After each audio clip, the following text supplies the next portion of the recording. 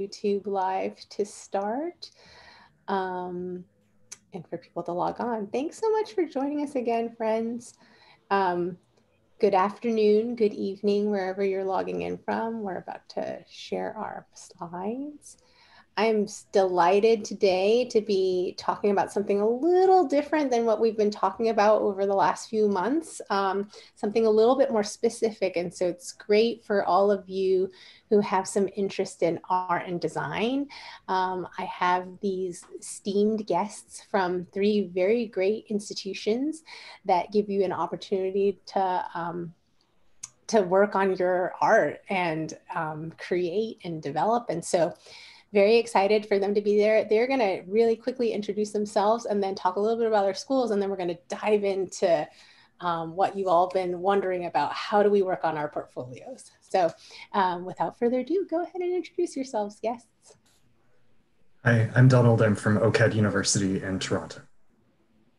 Hi, my name is Yoi Tanaka, and I'm the Associate Dean of Admissions at Otis College of Art and Design in Los Angeles.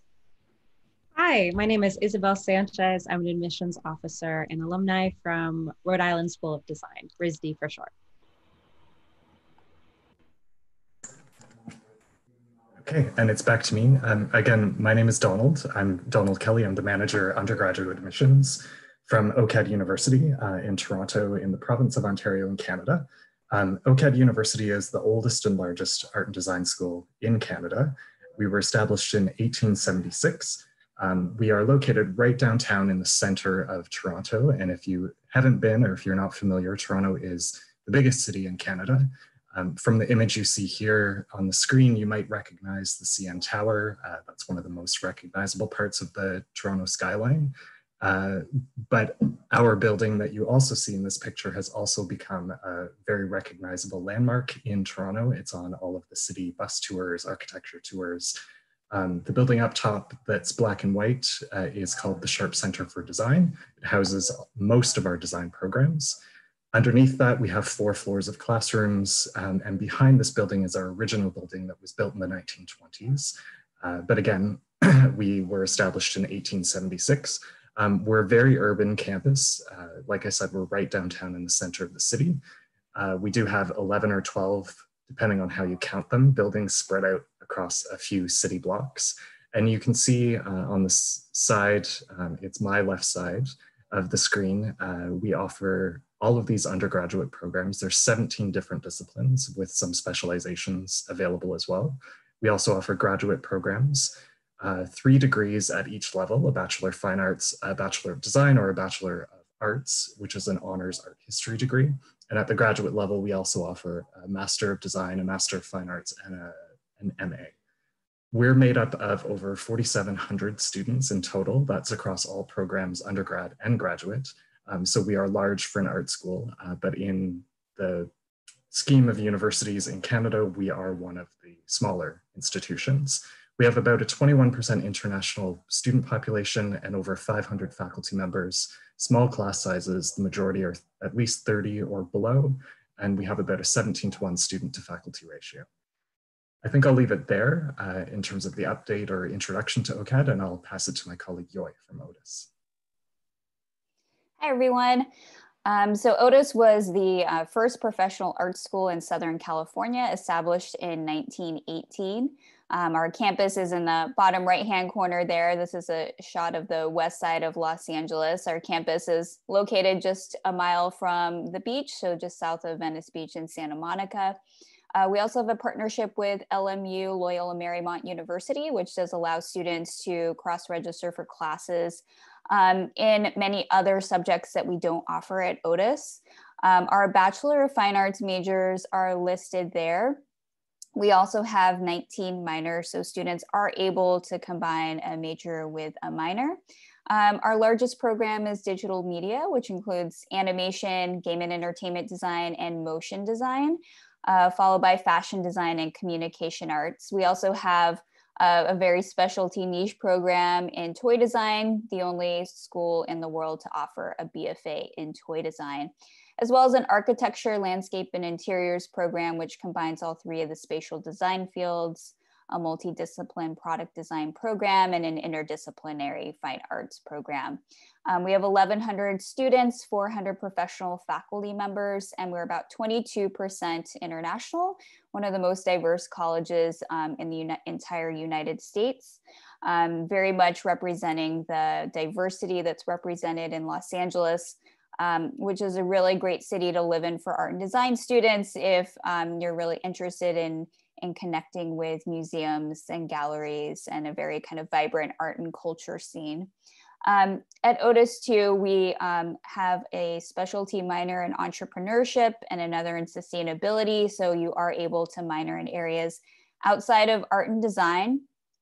And for students, we're going to really be talking to you about portfolio today, which we're really excited to connect with you on because it is such an important part of your application. And I'm going to pass it over to Isabel from RISD. Thank you. Hi, everyone.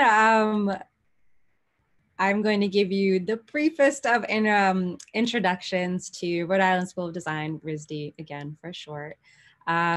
So RISD was founded by a small collective of women in 1877, and it has since grown to be one of the most influential art and design colleges in the world. We're located about an hour south of Boston and about 3 hours north of New York. So we're close to international hubs. But yeah, Providence is this really great kind of smaller city with a really kind of close-knit community feel to it.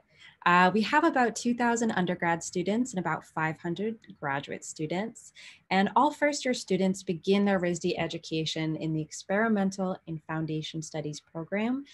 So everyone starts in that first year, and then you choose your desired major in the spring semester of your first year, and you're guaranteed a spot in whatever major you choose. You then enter that major as a sophomore. We offer 16 different majors. They're all 4-year degrees where you graduate with a Bachelor of Fine Arts, with the exception of architecture. That is a 5-year degree where you graduate with a professional Bachelor's of Architecture degree. And at RISD, you'll work really closely with your instructors. We have a 9-to-1 faculty to student or student to faculty ratio. Our professors are architects, entrepreneurs, researchers, activists, and more. They've won Guggenheim Fellowships, National Design Awards. They have a great deal of, discipline-specific knowledge, but most of them work in an interdisciplinary way. And, while you're at RISD, even though you choose one major, you really tend to work in an interdisciplinary way. At RISD, learning is split across studio courses and liberal arts courses. So about a third of your credits will be in the liberal arts. So it's all about just developing these creative problem-solving skills, but also kind of enriching, your knowledge in the social sciences, art and design histories, etc. And if you want more opportunities to take liberal arts classes, you actually can take classes at Brown University. Our campuses overlap and there's no additional tuition or additional admissions. So again, all RISD students can take liberal arts classes at Brown University, and those credits transfer back in as RISD credit. So again, we share neighboring campuses, but we also, RISD students have access to Brown's libraries and facilities, and you'll be interacting socially. You can attend their lectures, concerts, exhibits. There's a lot of joint collaboration as well. We do also offer a joint program called the Brown RISD Dual Degree Program. So again, that's a separate joint 5-year program where you're considered a full-time student at RISD and a full-time student at Brown, and you end up earning 2 bachelor's degrees. So that is the briefest overview I can give about the dual degree program. So I can definitely take questions later if you have any about the dual degree program. But I do want to mention that RISD does also have a career center dedicated to and specializing in internships and jobs and opportunities in the creative field. I think that's the great thing about art schools in general, is that, art and design is what they do, it's what they know. And all of our resources and staff and faculty are dedicated to helping you pursue those goals in art and design. And, you know, if you're interested in learning more about business as well, our Career Center has partnered with the Harvard Business School Online to offer RISD students access to their interactive online program. It's called Credential of Readiness, or CORE. And yeah, these courses help students gain these business skills and knowledge. So yeah, at RISD and beyond, you know, you're really supported by your community of artists, you know, your peers in your classes, professors, the staff, and careers even after you graduate. So I'll leave it there.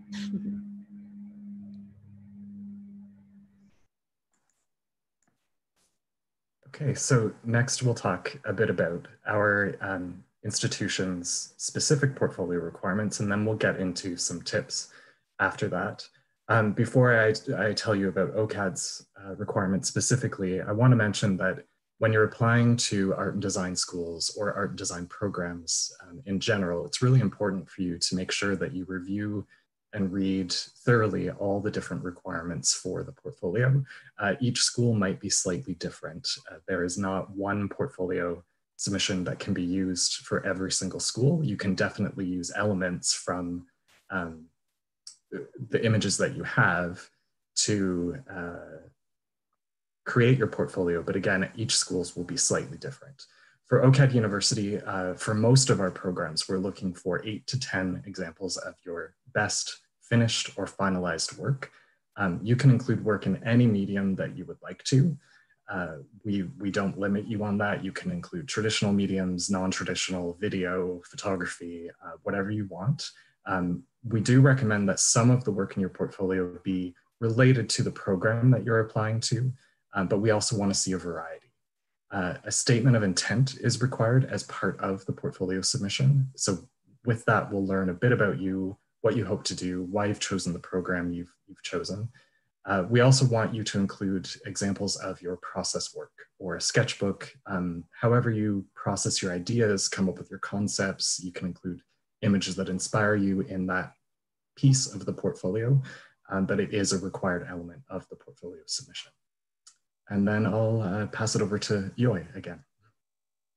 Hi, so at Otis, I do want to mention that we have a great kind of portfolio development page on our website at otis.edu/portfolio. And new for this year, we have two options for the portfolio. One is the open portfolio requirement, which is just 10 to 20 images of your best work. It's up to you to decide which pieces that you choose. It's open to all mediums. It can include sketchbook work or process-based work. And again, it does not have to be tailored to a specific major of interest, since all students will enter Otis into the foundation year program. But we are looking for you to balance your kind of technical skills with your kind of creativity in terms of your concepts or your stories that you're exploring through your work. If your work is mostly digital or lens-based, then we do encourage you to submit 5 works done in other mediums. And then for the structured portfolio, which is new this year, and this is again optional, not required, if students are looking for a little bit more direction about what to submit for their portfolio and are looking for some prompts to help get them started, there's 10 images in total that you would create, and there's 3 different prompts for 3 images, 4 images, and 3 images. And these can be done in any medium, executed in any way that you would prefer technically. They're just kind of giving you some kind of prompts and ideas to get started on building out these 3 different series. And you can also include any of these prompts in your open portfolio. And I'll go ahead and pass it off to Isabel. Thank you. Yeah, so just to kind of echo what Donald mentioned, I definitely recommend that any school you're interested in applying to, definitely be sure to check in with them, because every school looks for something slightly different.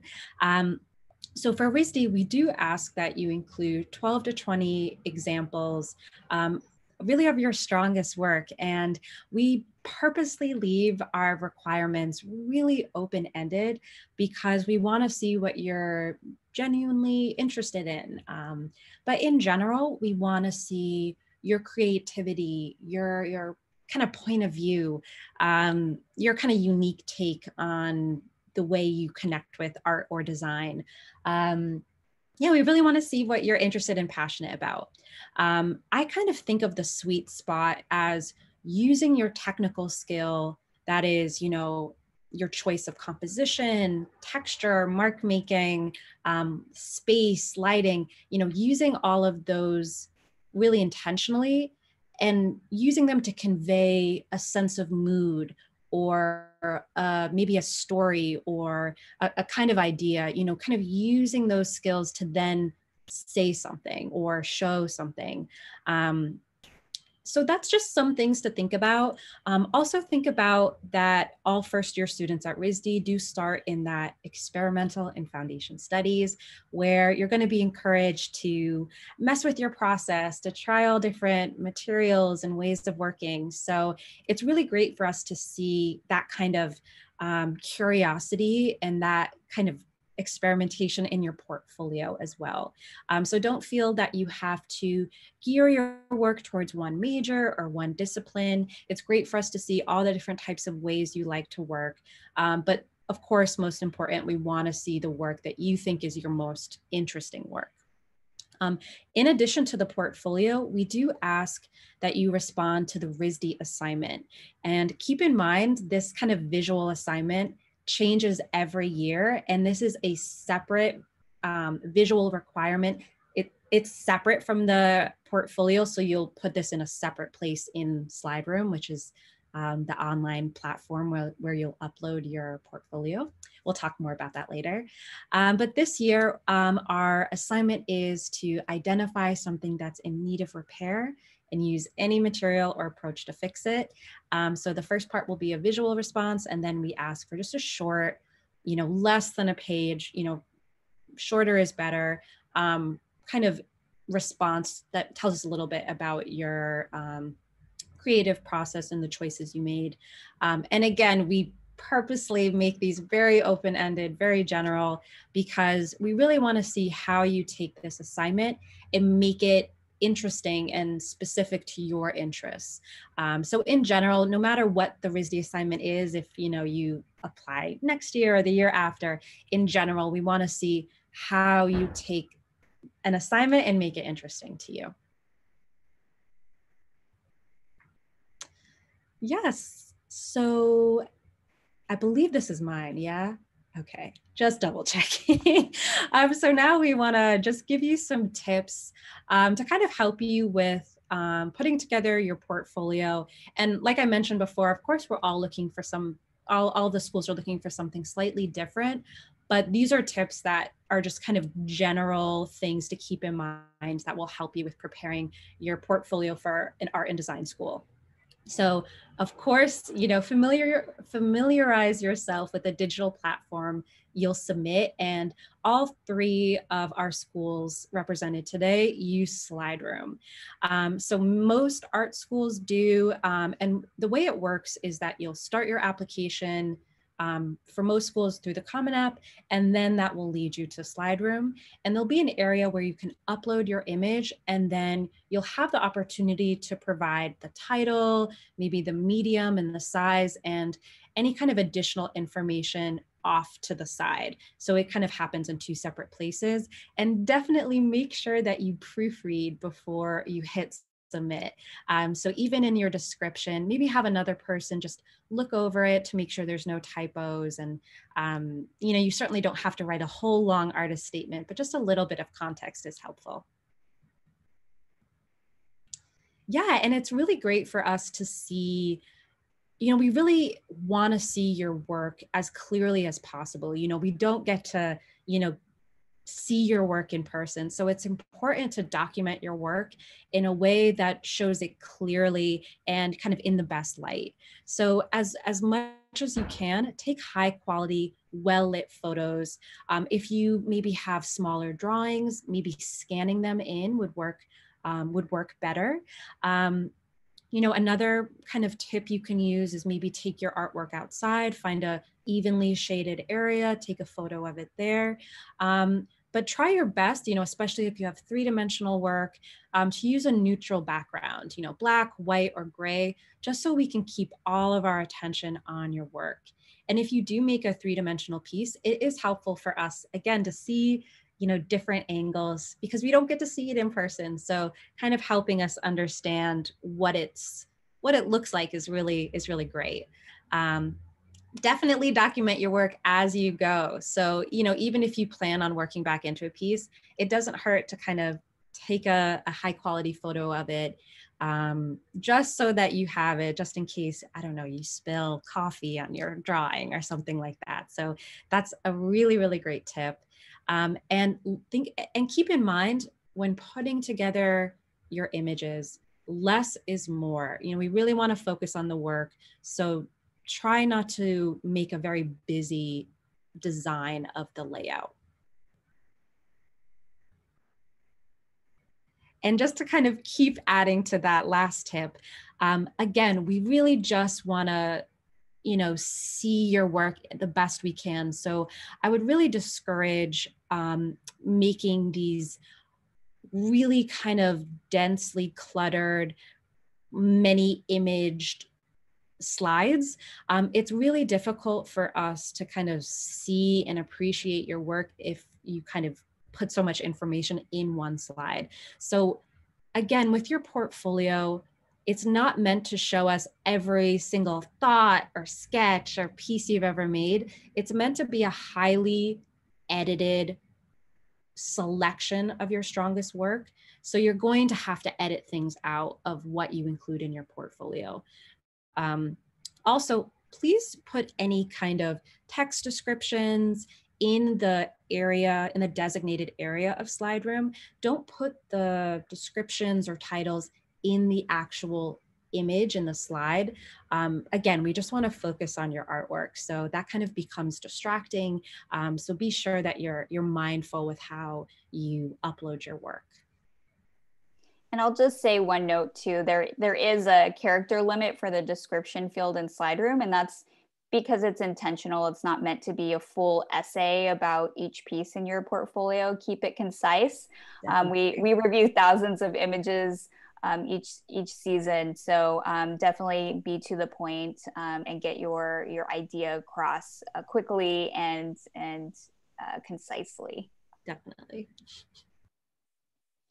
So portfolio tip 3 is to really kind of think about the curation and the selection of the pieces that you're going to include in your portfolio.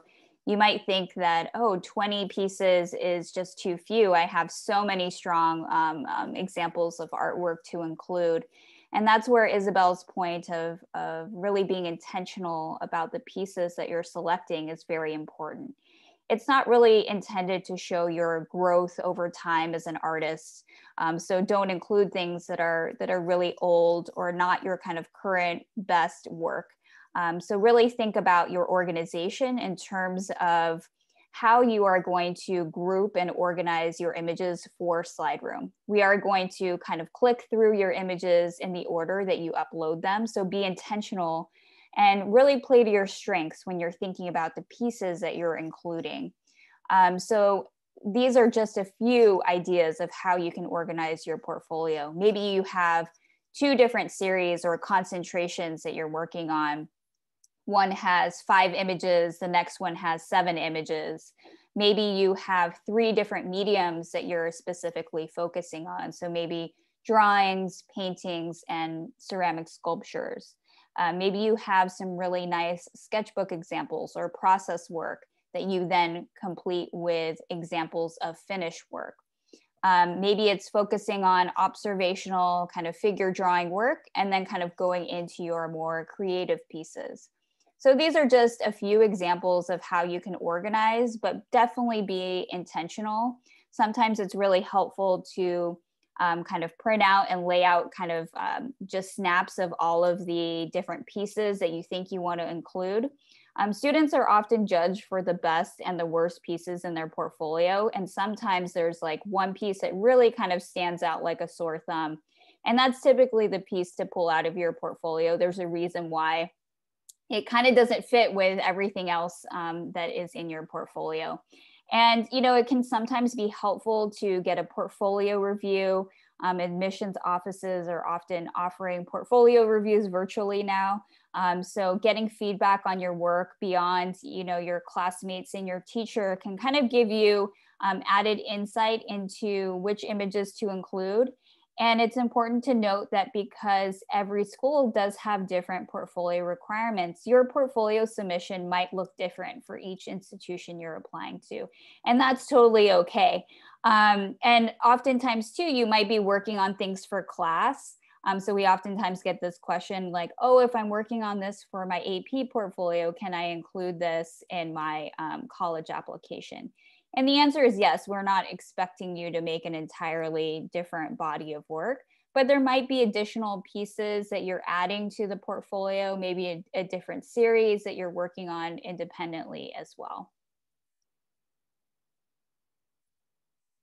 And the next tip kind of goes in line with this, and this is really to develop a series in your portfolio, at least one. A series is really a collection of artworks. It might also be a concentration that you explore kind of the same theme or narrative. These are 3 pieces which were displayed individually, but I've kind of combined them here on the same slide for you on self-care, which is, I think, something that's really important right now for everyone. So hopefully you're taking care of yourself. But you'll see that it is very consistent in terms of medium and style. There is a progression from each piece to the next. And they use the slide room descriptions to explain more about their concept and their ideas behind these pieces, and a little bit about their process as well. And that's where having a series can be really effective in showing us that you can delve deeply into an idea or a concept. It shows depth in your portfolio. So it is definitely highly encouraged.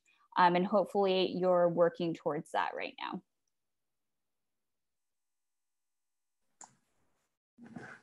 Okay, and our portfolio tip 5 is to do with process work and research.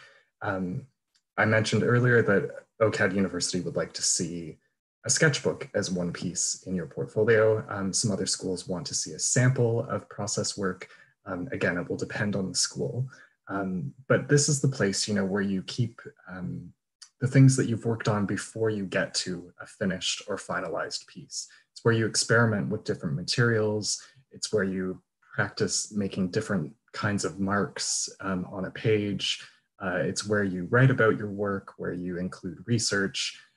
It's really the messy piece behind your finished work. And further on that, it can be messy. We're not expecting a sketchbook that includes a highly finished portrait that you've done every day or one day a week, something like that. It's really meant to be messy.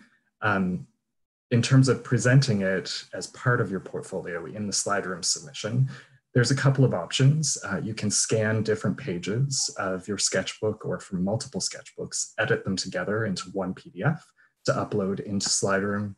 At OCAD, and I believe with some other institutions, we also will accept a short video of you flipping through pages of your sketchbook. So you lay the sketchbook on a table, you film from above, with you flipping through the different pages. It really allows us to see sort of the textural qualities of what that sketchbook is or what that process book is. It's also important to know with your sketchbook or with your research and development work, how to edit. So some of us will want to see a lot of process work, some will only want to see a little bit.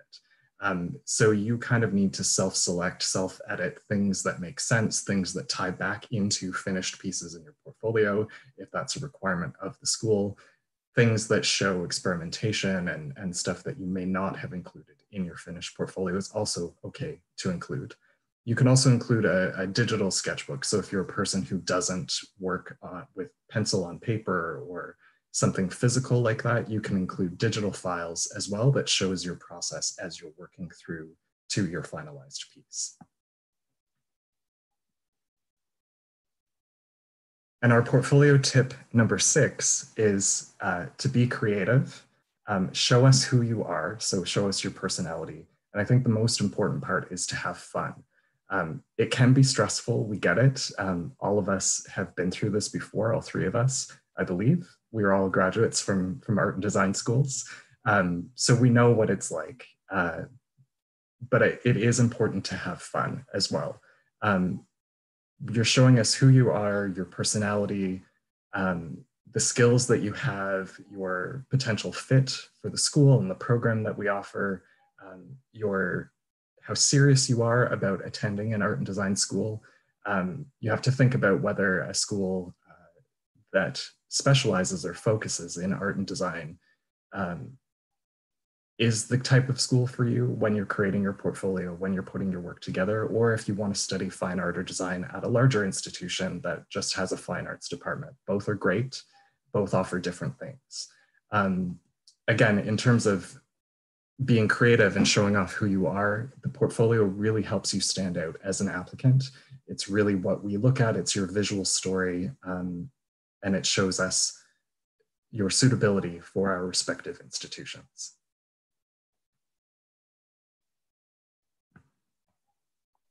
All right, so we did have a question about what types of careers or paths do students that attend art and design schools go into?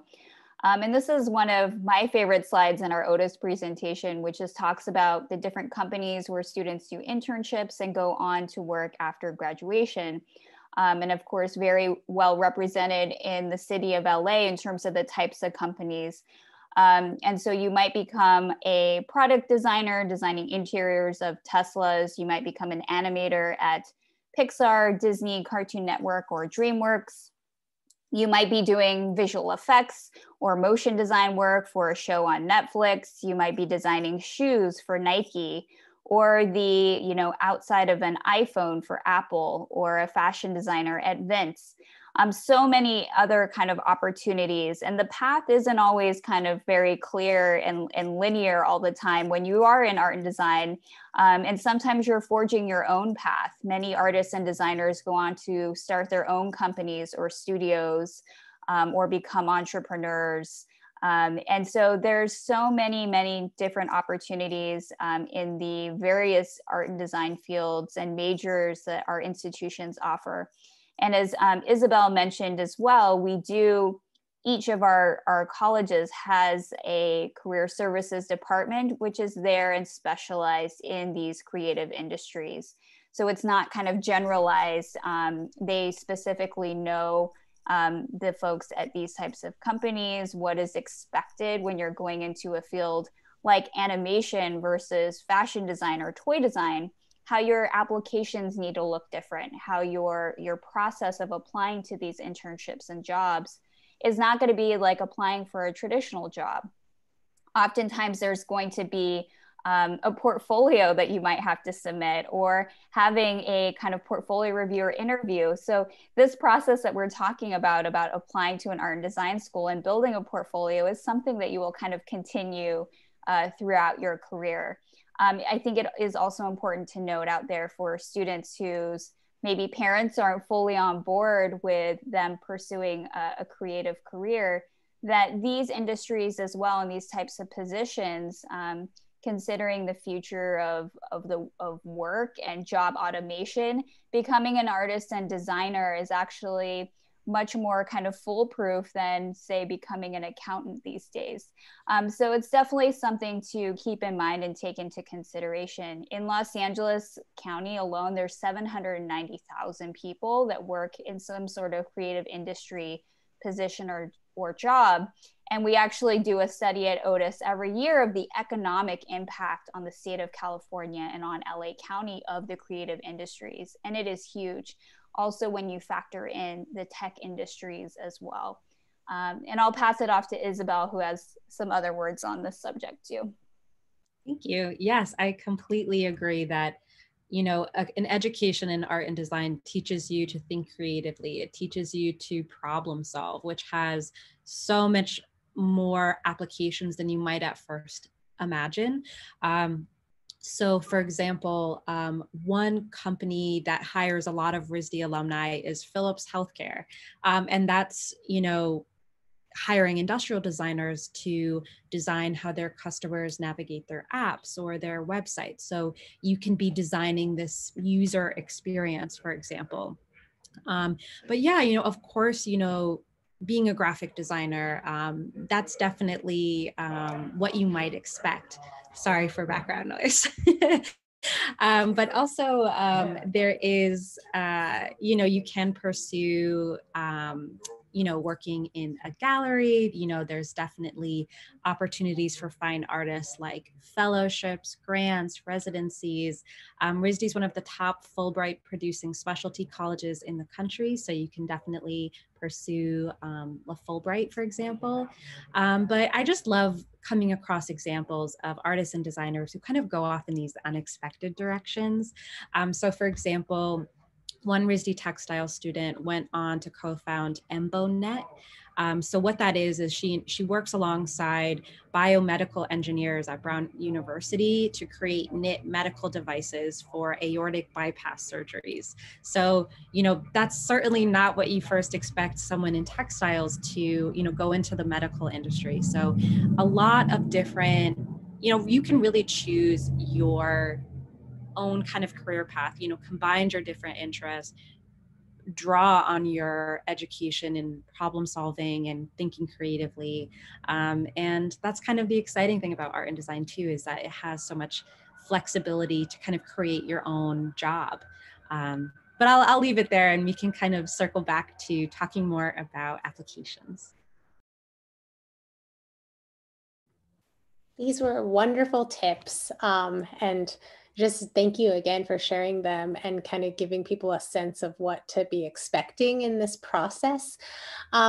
And so just a quick reminder, if you have questions, now is the time to ask. You can type in the Q&A box. And if you're on YouTube, you can type in the chat as well. I can see that.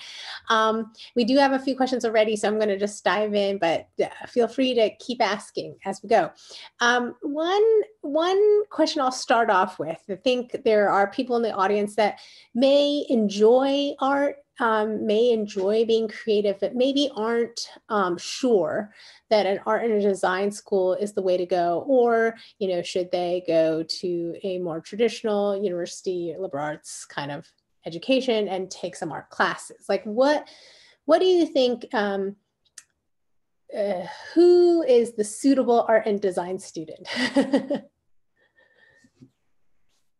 That's a really good question, and I think that's exactly the question you should be asking as you're starting to apply to schools, especially since art and design schools are very intensive. Your art classes, your studio classes will be hours long, kind of taking up the majority of your day. So it's not like maybe a traditional high school art class where maybe it's 45 minutes, like my education was in high school. It's much more of a deep dive. It's much more immersive. So I think it depends on how immersive of an experience you want. And I think you also need to have that hunger and curiosity to be constantly making and, challenging how you make art and design. I think if you like working one way, it gives you a lot of pleasure. You don't really want to change it. Then I think maybe just taking art classes at maybe a university or a liberal arts school would be a better fit. But I think if you really want to be surrounded by other people who are also visual thinkers, who are also very creative, then an art and design school is definitely the place for you to have this kind of really inspiring community of students.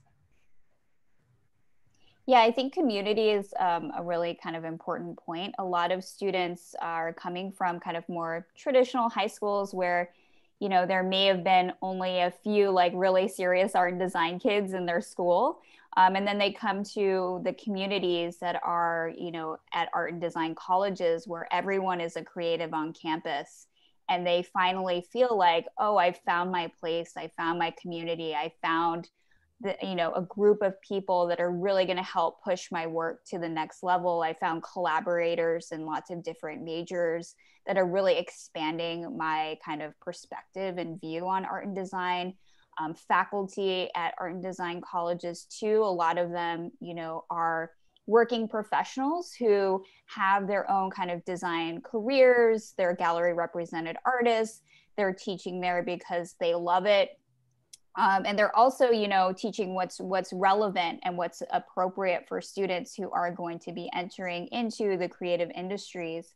I think too, the portfolio is a really good kind of test and experiment too. If you don't enjoy kind of the work that it takes to build a portfolio, then going to an art and design school may not be kind of the right path for you. And that's totally fine. You know, I think that a lot of students also kind of find out whether this is the right path for them by doing summer pre-college programs, intensives over the summer where you're spending maybe 4 weeks on a campus, or even online where you're focusing on this one area very deeply and intensively, and kind of getting a feel for those 6-hour-long studio classes, and if that's something that you really feel passionate about. Wonderful. Well, as is often the case, there's a question about competitiveness. What makes a student competitive in this process? You know, and maybe like we on Tuesday Talks often talk about holistic review, but you know, if there's a way, I know there's no formula per se, but kind of like grades versus portfolio versus other things in the application process. Like what makes a student competitive, and how are you kind of looking at all those components?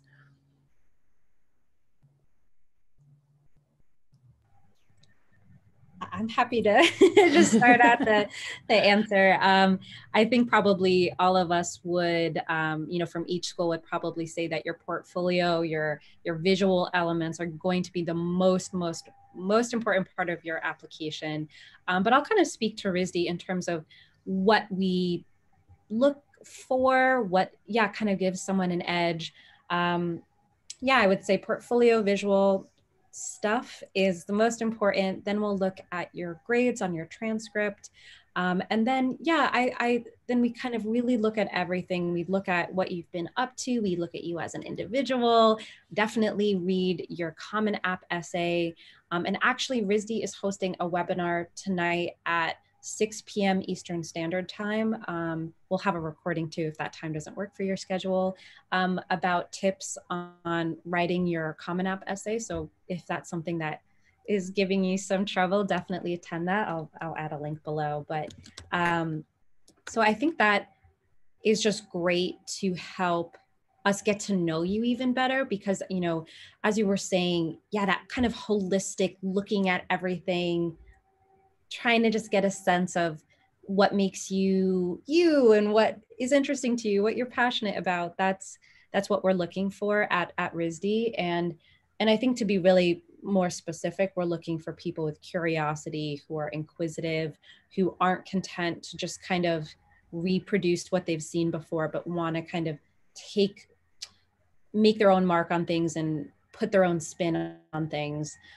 So if you make work that we've never seen before, that's always really exciting.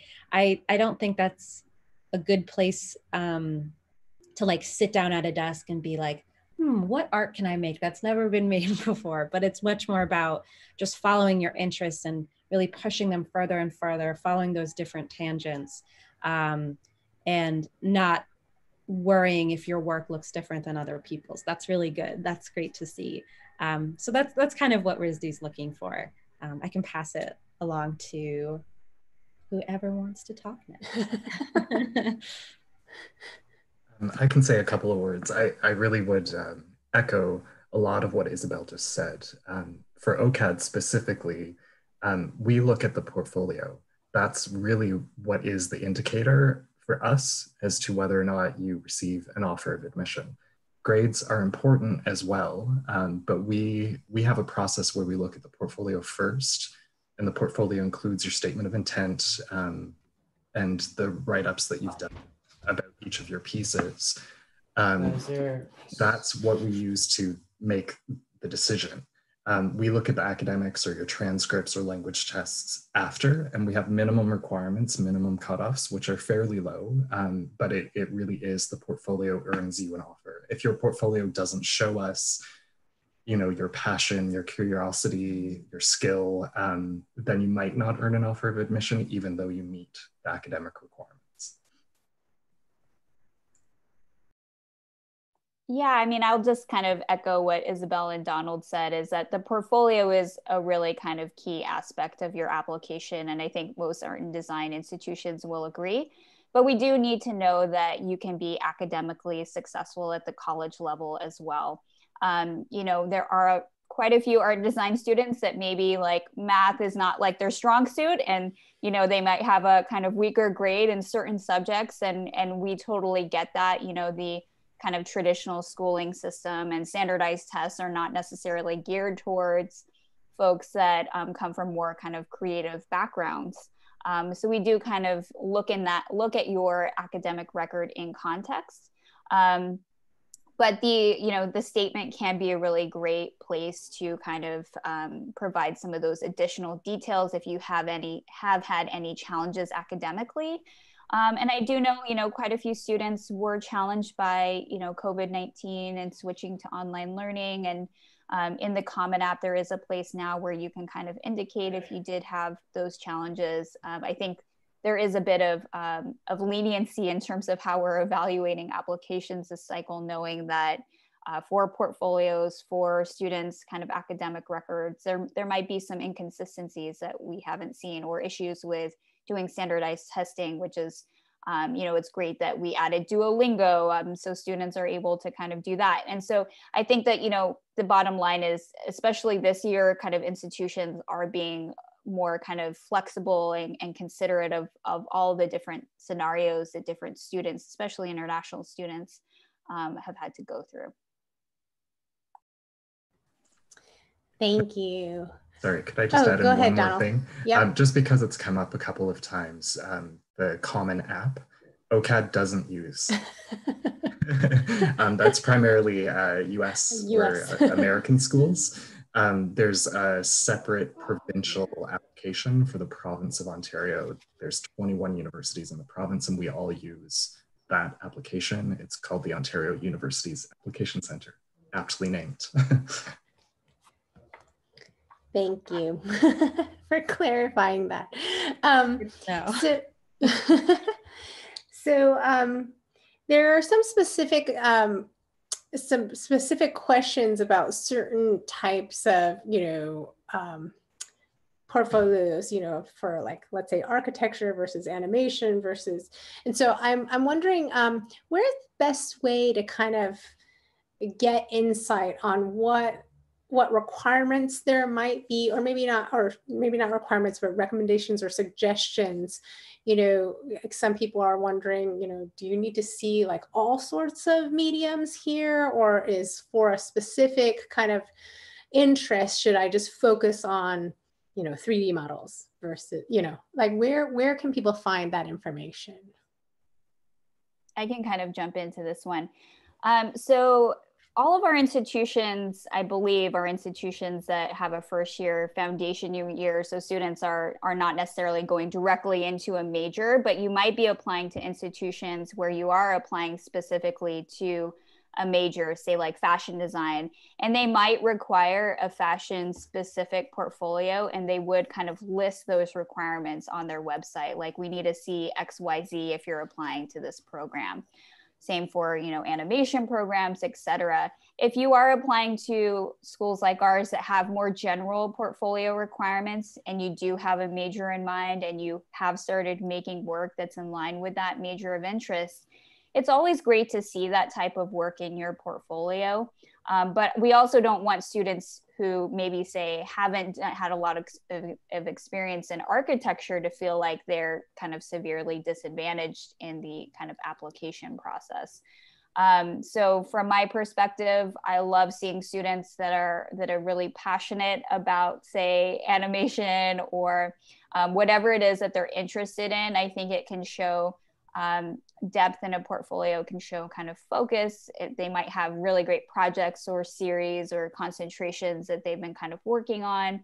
But it's also okay if you've just been kind of working in lots of different mediums, you've been exploring lots of ways of making, because, we're at our institutions, you're going to come in and we're going to help you to kind of build those skills that you need and kind of find your path into a major.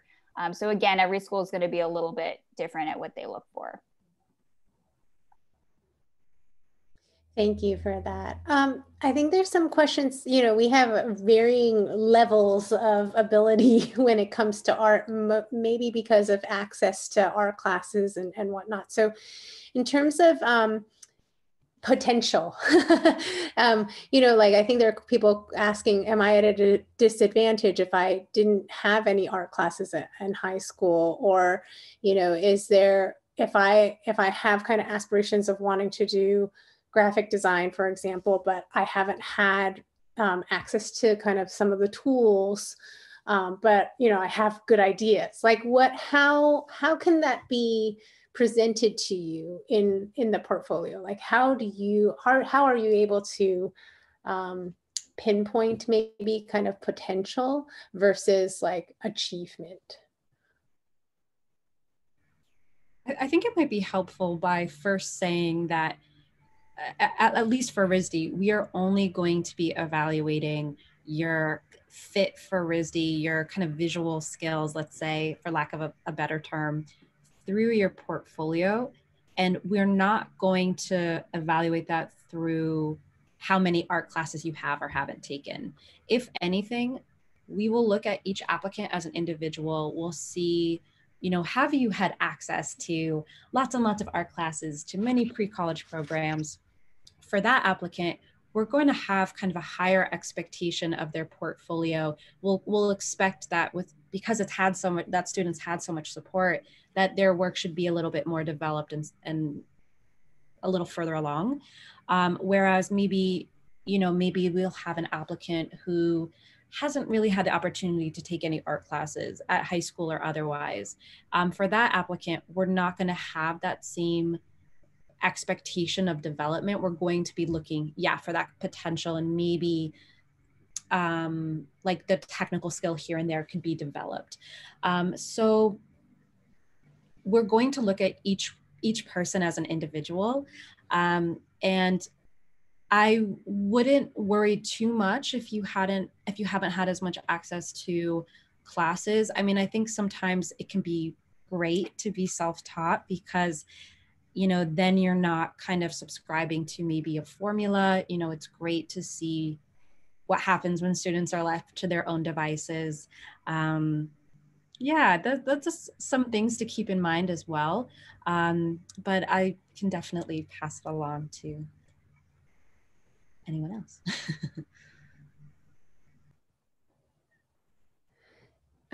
There's a question here on the YouTube live as well.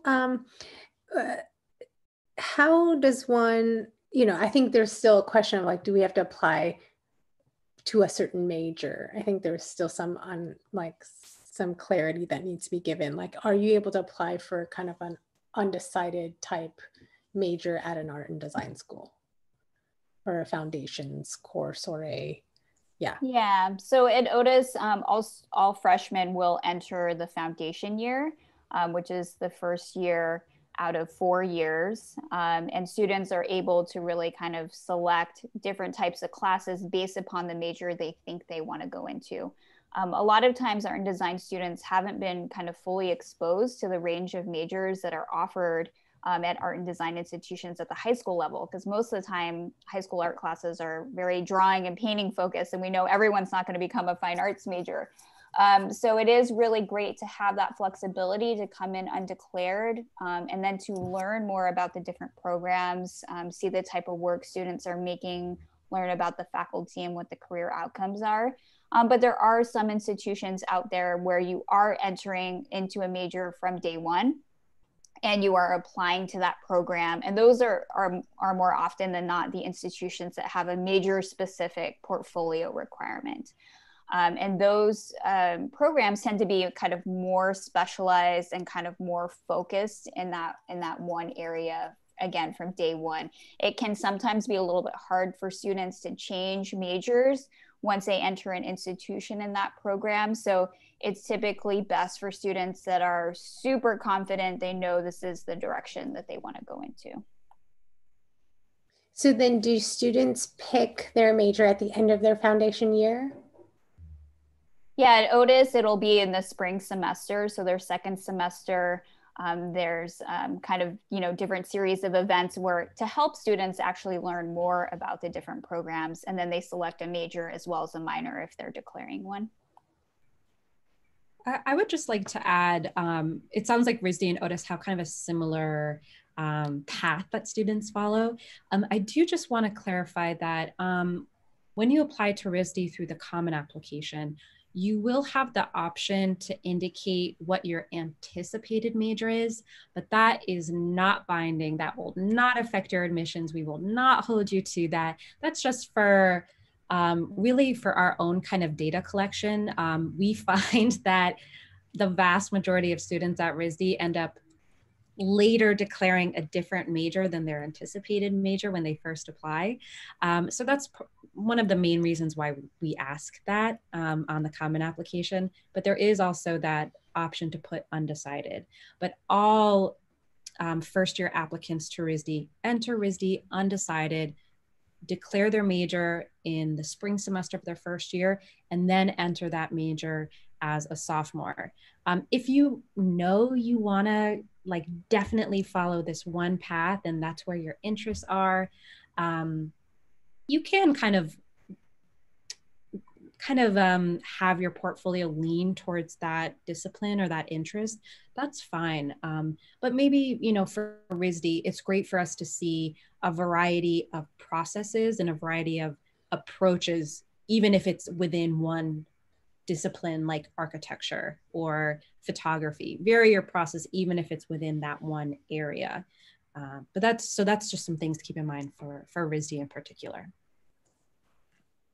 And I'll just add to this a bit. OCAD is kind of an anomaly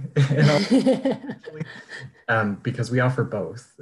We have some programs that are direct entry, so you start in them from day one. Those are mostly our design programs, one of our fine arts disciplines, and our interdisciplinary programs. But we do offer some programs that begin with a common first year. So an example of that is photography or sculpture, sort of the more traditional fine arts based programs. That being said, within our programs, the way we've structured them, and we're going through a complete curriculum overhaul right now to make things more open and interdisciplinary and exploratory, you'll have some courses that are in your major, but in the first year, but you'll have electives, you'll have other courses so you can explore and see what other things might be available to you. So yes, you are choosing a major and you will be in that major, but you can change it at a later date, and those courses will move through you throughout your education. If you've chosen a program that has that common first year, you will officially request your major in your second semester of the first year. Thank you for that. And as a reminder to everyone, every Tuesday Tech, we talk about this. Like, it's important for you to look at the institution's website, because while there are some commonalities, there are also differences in the way that both the application process and the actual curriculum are set up. So yeah, well, we have just a little bit of time left. So I just wanted to give each of you just a second here if you wanted to give some parting words of advice or, or any words of encouragement before we say goodbye today. Sure, yeah. I think I really want to echo one of the tips that Donald mentioned before of having fun. I think that it sounds counterintuitive, you want to be really serious and, mindful about how you put together, your applications. But at the same time, I don't know why, but when you have fun making a piece of work, it tends to lead to more interesting, more engaged final outcomes. So, hey, try it. And then the last kind of piece of advice I would give is, just to follow your interests, kind of make as much art as you can, and don't worry about what art pieces you're going to put in your portfolio just yet. Just make your work, build off of any good ideas and kind of follow them. Kind of like Yoy was mentioning, work in series and kind of keep developing these good ideas. And then you can take a step back just before you put together your portfolio. And once you take that step back, that's when you can decide what pieces to include, what pieces not to include. I personally find that making interesting work and then curating that work, deciding what's strong, what isn't, I find that those processes happen best when they happen separately. So yeah, so keep making art and have fun as much as you can. I think my suggestion would just be, don't be afraid to get a portfolio review. Since we are offering them virtually, this is, you know, a rare opportunity for international students. Hopefully it will just kind of continue to happen in this way, but there is a little bit of kind of practice that kind of goes into it though. So definitely make sure that you've selected your images in advance, that you've kind of documented them, that you kind of save them to a specific folder or throw them into, you know, a Google slideshow. Practice sharing screen on whatever platform it is that you're going to use, and, you know, definitely take advantage of that though. It's definitely important, and it'll help you look at your work in a different way.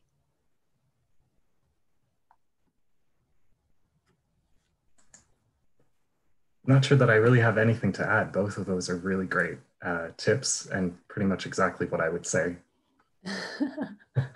Wonderful. Well, it's been really fun having you all on this panel once again. And thanks for sharing all these great tips. And everyone, make sure you reach out. The contact information is here. All three would be happy to answer your questions, especially about their specific institutions. So yeah, and then in the meantime, we'll see you all next Tuesday. Enjoy your evening for most of you. All right, have a good day. Bye, all. All right, thank you. Bye. Bye, thanks.